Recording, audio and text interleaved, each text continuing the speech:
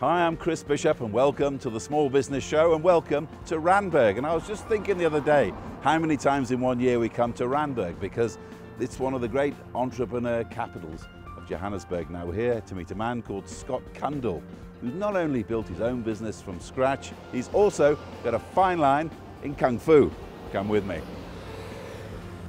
My name is Scott Cundill. I'm the founder and CEO of Majestic3.com.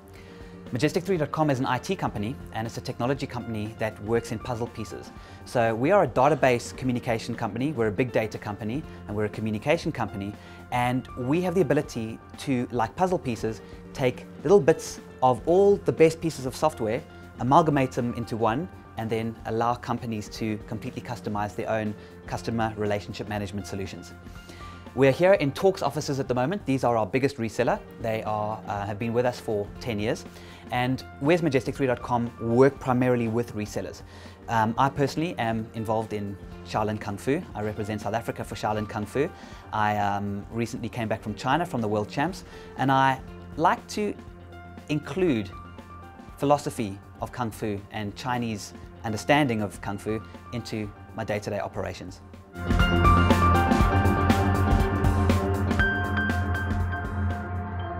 Scott Cundill, thank you very much for joining us on the program. We're down here in Randburg, which is a little bit of a hub in the kind of business that you're in. Yes, actually, thanks Chris, it's good to be here. Randburg has become quite the little spot. It's almost like another little entrepreneurial hub of South Africa. And yourself, you're from an entrepreneurial family? To a certain extent. My father was a screenplay writer. He wrote a lot of the old TV shows like Jock of the Bushveld, the movie, The Villagers, Westgate. So he was always on his own. He was always been his own man. And that is exactly what I became. I decided, from an early age, I went to university in Australia, and I remember when asking a whole bunch of other students, what do you want to be when you finish university? And they all said, I want to get a job, I want to get a job, I want to get a job. And I was like, is there anyone here who doesn't want to get a job? So I was just, I need to do something differently. So I don't think I've ever in my life had a full-time job for more than a few months. So you woke up the next morning and how did you start out? I mean, from the very beginning. Well, the first thing I wanted to do, I was doing a BCom and I was doing information management and marketing. And I came back to South Africa. Everyone was flying that way and I was flying that way. So I was born in South Africa. It was the start of a world tour. And I'm still waiting to go on that world tour, actually. I got involved in an internet marketing company. At that time, it was a web design company, and that was in the summer of 1996. And things were in their infancy then. I mean, a lot of people weren't quite sure how to use it. What was it like? Yeah, I don't know. It was fascinating. I mean, it was a lot of opportunity, a lot of uncertainty. I actually had had an email address which was scott@global.co.za. Now, if you remember the old Global days, they were one of the early ISPs. So I had this email address, and I was just kind of wondering what to do. Websites, there were guys charging hundreds of thousands of rands at the time for websites, and others charging 2,000 or 3,000 rand. So it was a very interesting embryonic phase of what was happening to the internet back then. Well, a number of people I've interviewed on this very program have said to me, those days, it's hard to imagine that they ever happened. People used to phone up and say, the internet's broken. I'm sorry, I can't do anything. Some people used to say, you'd set them up with email, they'd say, right, who do I email now? I don't know anyone. And they'd say, well, you can email me. And it used to happen. I mean, what was it like when you started out? Yeah, well, we were doing web design. So we were trying to get companies just to think about the possibility of having a website. And a lot of them would say, well, why have a website? What was the point? Like, do I need one? What, really? I mean, is there a necessity for it? So we were selling websites. So it was surprisingly difficult. And so, yeah, it was in the early days. And you're right, email was also at its infancy back then. But these days, I mean, it's everybody who's got any form of company has got a website these days. It's a given. But those days, what was the resistance to it? It was just apathy. It was why? What was the point? I've got the yellow pages. What's the internet for? The physical hard yellow pages book. That was kind of the thing. And websites were interesting because they allowed people to come up with a creative freedom that kind of married both the left and right brain. And that's kind of where I positioned myself as the bridge between technology or IT and marketing. And that's kind of where I wanted to position myself. And here I am 17 years later doing pretty much the same thing in the same respect. It must be more difficult these days. I mean, with technology like it is, I mean, people can build their own and that sort of thing these days. What sort of a problem do you have there? Well, a famous person once said, I can't remember exactly who it was, but there was a famous quote in the internet that says everybody can have a website. And unfortunately, everybody does. So you have this disparity between really, really bad stuff out there, not just websites, but all sorts of things, apps, etc., and the really, really good. So you have this huge disparity, but that's what makes the internet special. And so what do you have to do these days then to make it worth the while, to make it worth someone shelling out hundreds of thousands of rand? Well, interestingly enough, our focus has now changed. I mean, Majestic3.com was created to allow the same flexibility of having websites, but not with websites. We focus on databases. So we're about communication. So interestingly enough, although we are a technology company with a team of programmers building stuff, we consider ourselves a great communication company. So we try to get companies to understand that websites and your marketing and even your social media to extent should be leveraged via getting yourself a really good big data database in place, and then how you communicate from that database and how that database then integrates into everything else that you do. So how do you turn your database into a marketing machine, and how do different clients and different customers and different businesses integrate and speak to each other using their databases, but doing it in a very ethical opt-in way. And that has now taken things from 17 years ago right into the future and what's happening now. So how much more difficult is it these days, bearing in mind there's so much noise on the internet? I mean, you can go on, there's almost too much for me sometimes, and I'm an information person and a journalist. There's stuff coming at you all the time, more and more, newer and newer. How do you survive? That's the ultimate question. And Majestic is not just a technology system. It's not just a database system. It's been designed as a philosophy. So we actually have a specific implementation process, which we call relationship data sale. Now your question was, how do you break through the clutter? Now if your 10-year-old son that you were mentioning us earlier is doing Shaolin Kung Fu, if he suddenly sent you an SMS, would you respond to it? Yes, I would. Absolutely, because you know the person, there's a relationship. Now the same thinking applies to everybody. Now businesses have around them what we call a first degree of separation. All the people, all the contacts that they've managed to connect with over the years. Now take those contacts and start connecting with them in an authentic, genuine way. Not in a spammy sell way. Relationships first.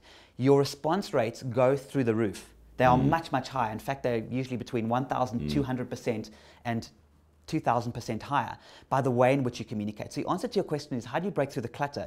You do it by building authentic relationships with communication with people that know and trust you, not spamming them and sending them rubbish adverts. Okay. Well, how do you do that every day? Because you get thousands of things. I get thousands of emails and website and links as an editor, people trying to sell me things. But often I find if I go through those things, I find that I find the real stuff I'm looking for without the actual hard sell in my face. How do you get people like me, perhaps who are a bit jaded by the whole thing? How do you do that? The first thing is we look at, again, we talked about the martial arts side of it, and there's a kind of, we look at it as a bit of an ancient philosophy. So we say to answer that question, instead of become a salesman, first become a teacher. So if you become a teacher first, your relationships will grow naturally. You'll position yourself as an expert. From your expertise, from what you give, then you'll be able to analyze that information that comes back to you from those relationships, and then you'll become a salesman. So the idea is stop becoming a salesman and start becoming a teacher. Now, if you're receiving interesting insights, interesting information, value-added content, then you're much more likely to open and read it if it comes from a trusted source. So the idea is we've got to stop selling and start teaching. And when you do that and realize that you can become a teacher, customers give you information, they give you their data because there's that trust element. Then when you get that information back, like a doctor diagnoses and then writes a prescription specifically with what you need. You'll become that expert as well. And then the sales will become a natural part of your day-to-day business life. So it's a different philosophy. It's not just about technology.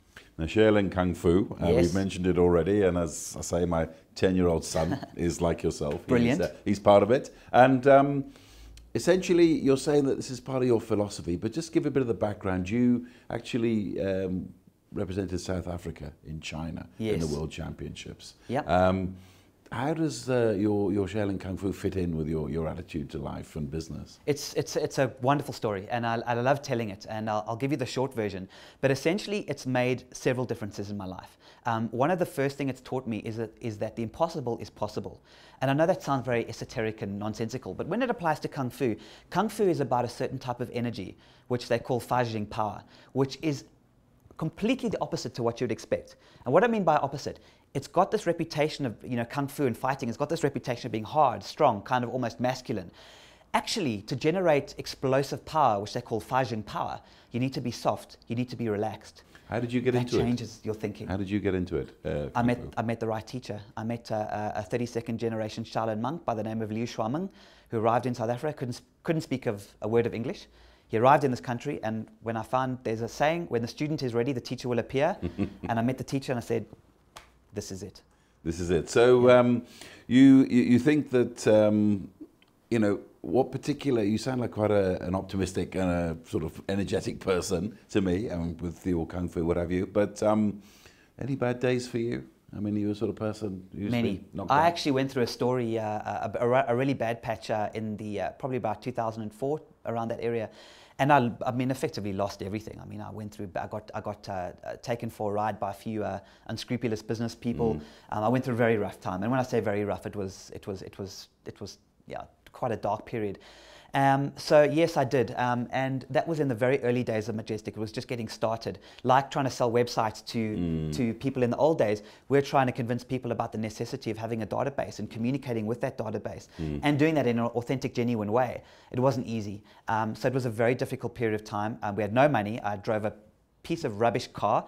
I told my son I called it Daddy's rubbish car, which broke down all the time. And I remember one day it broke down on the highway for about the 3rd time in the week, and I was just sitting there going, it was. So the answer to your question is absolutely. You ever thought about giving it up and just walking away, Often. doing something? No, in the old days, absolutely. I mean, I did, but there was something about the product, the concept, that I know that needed to take shape. And although the concept has evolved since then, I've always believed that the business that you ultimately make money in is often the business, not the business that you started in. Your business will change and adapt. So get going, make it happen, but don't be scared to adapt. Like Bruce Lee said, be like water, flow, go with the flows. And that's exactly what we did. What would you rather be, the next Bruce Lee, world champion, or would you rather be the entrepreneur of the year in Africa? Goodness, Chris, how can you ask me that? Oh my gosh, you've got a fantastic question. Well done. You've really put me on the spot. Sure. Obviously, I want to be both. I'm not quite world champion yet, although I did win medals in overseas for South Africa. So I do want to get that. I believe you can do both, and I know I will do both. But right now my focus is on business. I want the concept of Majestic and Majestic3.com to become a household word. I believe we're innovative and we're changing the way people think about business, and that's what I want to do. Kung Fu is very, very special for me. But right now, you've put me on the spot. I would have to say I need to focus on business. Well, we wish you the very best of luck. Scott Cundill and Majestic, thank you very much for sharing your insights on Kung Fu and business. I'm afraid that's all we've got time for this edition of the Small Business Show. From me, Chris Bishop in Randburg, it's goodbye.